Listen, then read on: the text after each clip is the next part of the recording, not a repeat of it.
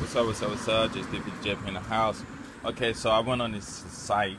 Well, no, I was watching Dr. Sebi's video about living to eat to live, and eat to die.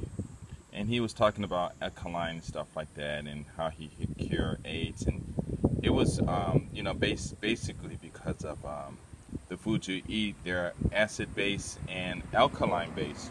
So I went and checked it out, and I found this one site, and it said that the highest alkaline foods with alkaline in it are two. Guess what they are?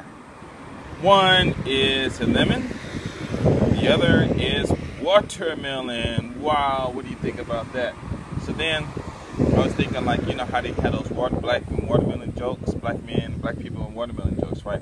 But actually I never knew about it, and I just got hip to it about maybe a few years ago. I never knew anything about that. But anyway, so I was thinking about it, and I said, okay, now I understand. Before, we were eating watermelon, and maybe they didn't know that it was good for us, and it was high in alcohol, like lemonades and stuff like that. So when they started seeing us eating these watermelons, and then they discovered that, they were like, oh no, we can't have those black people eating watermelon because it's going to make them better and feel better and healthier and blah blah blah. So what can we do to stop them? They go, monkey here, monkey believe, right? So I guess they just started making those watermelon jokes, and I don't know if people stopped eating them, but I'm sure a lot of people, black people, did stop eating watermelons. But do the research. I'll put the link in. Do the research. Or no, just look up alkaline foods, and it'll have it there.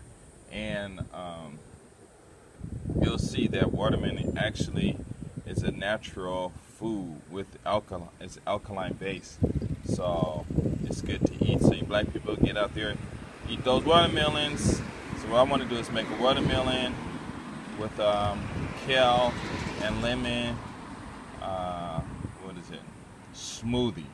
So I'm gonna try that. So I gotta go to the store and buy some kale, some lemons, to try that. But yeah, watermelons are actually good for your health.